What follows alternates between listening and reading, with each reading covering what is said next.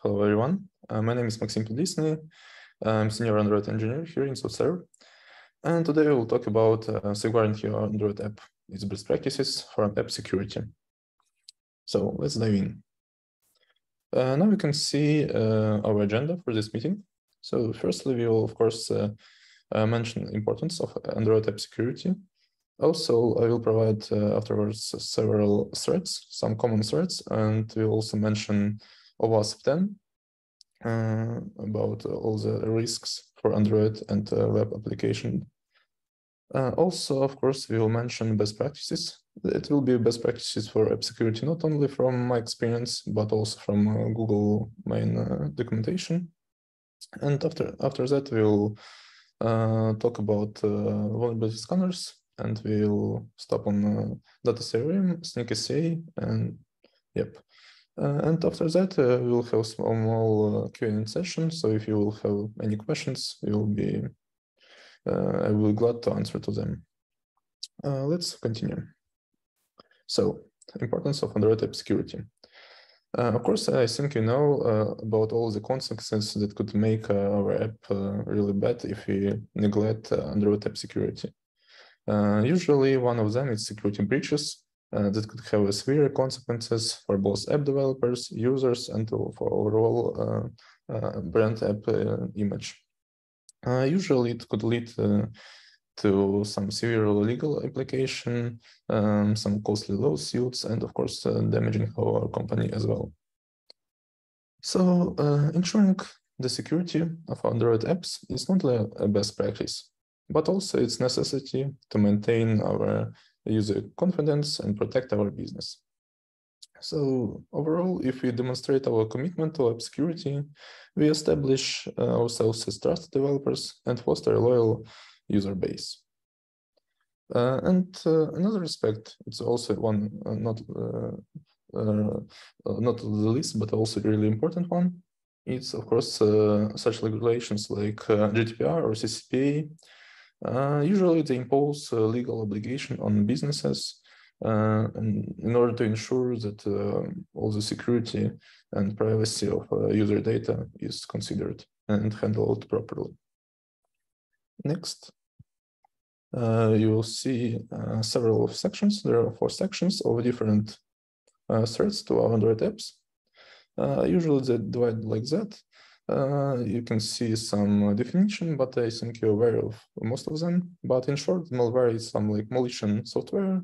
It could be like some Trojan viruses or ransomware that could attack your mobile app and steal some data or something like that. Phishing attacks, it's not that really think that we could proactively react on as Android developers or mobile developers, but we could create some like teaching for our user base, so they will be aware of such things, or maybe integrate some phishing bots or AI scanners to find this kind of attempts. Man in the middle attacks is usually from the name, it's usually something that is come from the one direction to another, and hackers try to intercept this manipulation, and usually unauthorized access or data modification will be there. We already mentioned data breaches. Data breaches is usually if we handle our data incorrectly. So there is some unauthorized access to data. Usually it's for, like, for example, financial apps or so on, or sensitive information for users as well. And now let's dive in for best practice for Android app security. You can see there are 3 sections, but there will be more.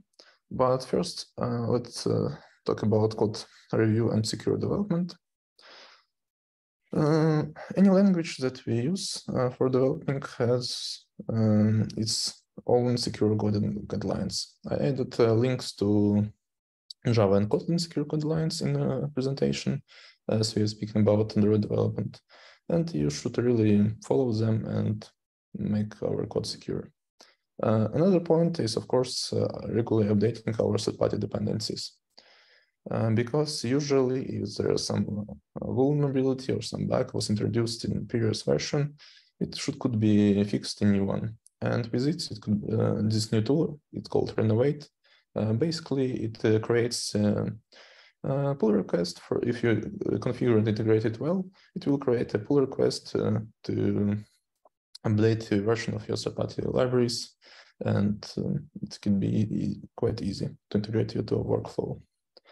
Another point is, of course, secure communication protocols. And if you're speaking about vulnerabilities, of course, there could be some vulnerabilities not from our code, not from third-party dependency, but from Android OS itself. So in this way, it's really important to integrate such stuff as provider installer. And this way we could actually listen and subscribe for updating our secure provider on user phone, and we'll update it it protector for some attempts to actually exploit our app or phone of user as well. It's really handy. And next point is, of course, vulnerability scanners to our SCA CD, for example. We will cover this topic more deeply in the next slides. But for now, I would recommend you to try, if you haven't tried yet, of course, SonarQube, because many people think it's only for code coverage or some code smell. But if you see for SonarQube analysis, for example, for a pull request, there are also some separate section for security as well. And it could help you to find some vulnerabilities on the early stage as well. So it's really handy. Now, now let's talk about other topics. It's user authentication and authorization. It's in top OS 10. OS 10, it's the main, like the most common risks and errors to Android apps and web applications as well. So usually it's really common to have some problems with your user authentication on your app. So you really should be proactive about it and pay attention to it. For example, for your session management techniques and some, for example, secure storage as well. And of course, input validation, such as encoding techniques or sometimes user input is also really important. Next, of course, if you're speaking about some secure in our Android apps and best practices, we need to think about network communication, because network transactions are inherently risky for security because they involve transmitting data, and usually it could be some sensitive data. So it's really important. I think it's not new to you that it's really recommend to use HTTPS instead of HTTP, because it could actually encrypt your data. But also there are some cases when you have socket communication, for example, for some simple creation of some chat or something like that. And if you use some socket communication, you can check SSL socket class. It's really handy. It extends a regular socket class and it could help you. Also, there are a lot of ways to verify your certificate if you use one for an app, and check if there are known certificates that will be installed for you from the user side as well. Also, if we speak about secure network communication, we also should mention web views, because it's really one of the main unsecure, I would say, breach to our Android app. So it should be really, we should validate input, check any response of intent, and so on and so forth. And of course, protect sensitive data during transmission as well. It could be, for this, HTTPS will be really handy. Next, I'd like to show you this example of network security config. So network security config, it's like this feature lets you to customize your app security settings really easily. So you shouldn't even change your app code. You just need to add this XML file to your manifest under network security config and provide path to it. For example, it could be stored in an XML folder in a res folder. So as you can see on the slide, there are different configurations for different domains. You can For example, you can permit using HTTPS or HTTP for your domain. For example, in this case, you see that for domain images test info, we permit using HTTP request. Also, we can provide some certificate pinning, and really handy that we could, for example, add this debug override on tag to, for example, to download some certificates by user, and it will be handled properly. One other best practice, of course, to drink water, and not only for you, but only for me. So it's like a quick pause. Yeah, thank you. Next, about secure data storage.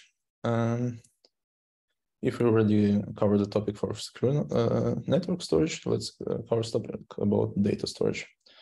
Usually, if we speak about data storage, it's always about encryption. So if you use some data stored locally on your device, if you're using, for example, the regular file, consider checking the encrypted file from security library. It's quite easy to implement. It's really nice. Also, I think most of you are aware about using should preference in private mode, but if you have some cases and you store some really sensitive data, maybe you want to use encrypted share preference, and we'll talk about them a little bit more there. Also about data minimization, it's a really vital principle to follow when storing user data, because we can really achieve a lot of goals there. And of course, if you're speaking about key management, we can see the point of key store system that was introduced by Google quite lately. So it is good. Also, when we're speaking about external storage, we should use it cautiously. We should remember about stored directory access, a specific directory, and so on. And of course, it's nice to use A8 compiler with ProgWord, so it helps to shrink, obfuscate, or optimize your code. And actually, there are a lot of benefits of using it. Your app will be smaller. It could prevent you from such thing like reverse engineering of your app. And yeah, it's really nice. And your resources will be smaller as well. And here is an example of implementing encrypted share preferences. So as you can see, it's quite easy. You just need to generate a master key from this library, and then provide it to encrypted share preferences, and then use it as a regular editor as you use just share preferences. So in this case, if we add, for example, a kite variable to share preferences, it will be stored like this. So you could check the value and so forth. But if you use it in encrypted share preference, it will be encrypted completely. And also another point, it will be changed, the encryption and the values will be changed every time when you edit this file, edit this property. So it will be really hard to actually check if you have some new variable or something like that. But also it comes with some disadvantages. It's quite bad for performance if you compare regular share preferences and encrypted share preferences. So yeah, be sure you check and keep in mind that it could be happen. And finally, let's move on to vulnerability scanners. Vulnerability scanners play a crucial role in strengthening our app security. They help us to identify potential weaknesses and vulnerabilities in our software. And today we'll explore two popular vulnerability scanners tools like Theorem and Snyk SCA. We'll talk more detail in further, but in a few words, Theorem is like leading provider of advanced application security solutions that provide us with scanners that could easily be integrated in our apps. And yeah, just found some vulnerabilities in our code and so on. And if you're speaking about Snyk, it helps to find vulnerabilities in dependencies. So here you can see quite a wide list of different platform features of data Theorem, also how it could be integrated in your workflow. So it really provides a lot of different features. One of them is automatic and static analysis. So it performs scanning your app's code, behavior, and identify vulnerabilities and ensure robust security. Also, it's really nice with this compliance and privacy insights, because usually it could result in really costly lawsuits, and data Theorem help you to find these issues and really easily mitigate them. Also, it hands with certified pinning, in-app protection, so it goes beyond scanning and provide runtime application self-protection. That's really nice. And of course, it could be easily integrated for your CI CD for continuous monitoring and alerting. And also it provides really nice guidelines how to mitigate all the risks. So now you can see data Theorem in action. I ran for my test app, and it found some unsafe cryptographic encryption. As you can see, there are quite nice description of this issue. Also, it tells you some place or absolute path of the code that was introduced this issue.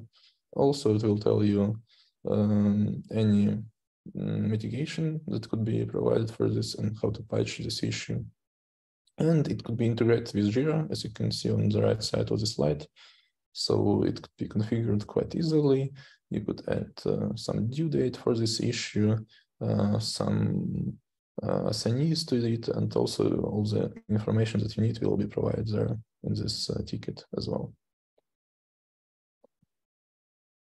Next, we will talk about Snyk SCA, but we need to mention that SCA, it's software composition analysis. So basically it's a tool or application security methodology, I would say, even for managing open source components like our third-party dependencies, libraries, and so on and so forth. It has a lot of benefits. It supports a lot of languages.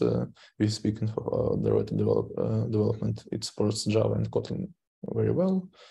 Also, it's open source. It depends. Also, it could be easily integrated with our CI, with pull requests. So you can see in the live environment setup if you would like to. And yeah. Now let's see it's in action. So usually if we're speaking about Android apps, they, especially about the big apps, usually they're multimodal. So Snyk will integrate you and provide you different projects for every model that you have. For example, if you can see from the left side of this slide, there are different projects in my app, and there are different types of wounds were found. For example, some high critical, have some medium, and some low as well. And the right side, there are a more detailed view from this project if we filter it by project as well. So here you can see it's also nice integration with Jira. So there are like detailed views, so you can see security information, detailed information, some mitigation suggestions. Also, it will provide you the link, for example, for some libraries if you need. So exploit as well if it's available from Snyk database, because Snyk is actually quite a big company, and they not only work on this scanner, but also they have other solutions as well, and they own a library of vulnerabilities. So yeah, and also it shows you in which version of, for example, dependency, in this case of detect core, where it was fixed. So it was introduced in one version and then fixed in another. And also all this information could be provided and added to your Jira ticket for example, due date, some workflows that you can configure easily, and some notifications and links and all the resources that you need. So it's really handy. And actually, in conclusion, and to sum up, the security of Android apps is extremely important in today's, especially in today's digital landscape. And we should prioritize app security by implementing best practices. We can ensure the protection of user data, maintain user trust, and overall our brand image as well.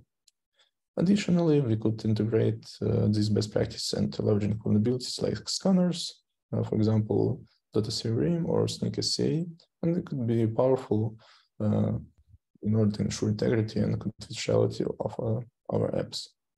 And remember that Android security is like an ongoing process. So usually we should always react proactively, stay vigilant against emergency, and always react really fast, because they could really influence and consequences could be hard for our app. And once again, don't forget to drink water, because it's really beneficial for your health, and maybe not that beneficial for your app, but it will be better for your health for sure. And thank you for attention. There are several references in presentations that I will share you. I've used them during my preparation. And if you have any questions, I'll be happy to answer them. Thank you. Yeah, thank you for this. It was really awesome. So I've got a question. Are you using those tools on your real life projects? And may I ask you, for example, to give me some examples from your own experience, if possible, for sure. For example, for some data breaches found by those tools in your real life project, if so. Yeah, sure. Actually, these two tools I'm using on my projects, it's really handy, and I would like, that's why I wanted to actually share this knowledge with you. So about the Theorem, it actually helped us found some problems with privacy policy. So it in the future it could lead to our costly lawsuits, because privacy policy should be updated always, and there are some strict policies, especially in the European Union, so it really help. So yeah, there were several issues. I couldn't tell more because I actually protected by NDA. But actually all these scanners I'm using currently on my project, and yeah, I really recommend them.